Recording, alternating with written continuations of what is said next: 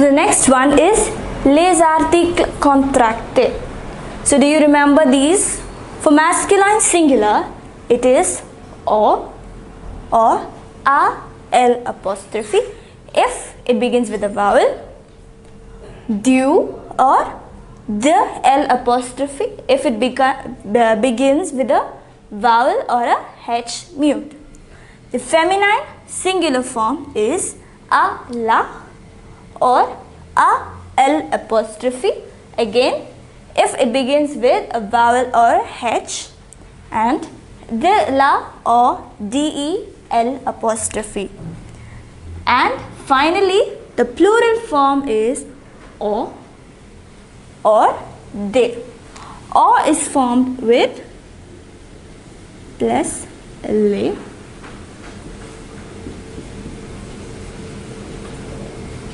they, you can write it as just they.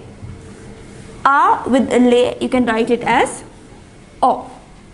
So this is how you write the plural form. And finally, another important thing that we learnt is les pronoms. Les pronoms. So this is the most basic thing that we learnt. This is just a reminder. So what were les pronoms sujets? The subject pronouns, they were je, tu, il, elle, nous, vous,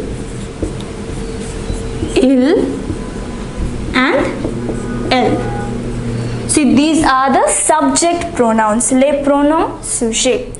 So you must be thorough with this by now, but this is just a reminder. These are called les pronoms sujets, the subject pronouns. So do you remember what are the other pronouns we learned?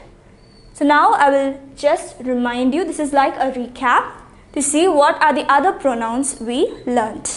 So the other pronouns are the complement of the direct object. So to replace a direct object, we used the pronouns like me, the, se, le, la, l apostrophe, nous, vous or les.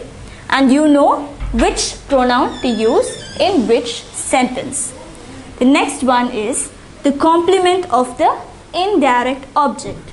These are me, the, lui, nous, vous, le.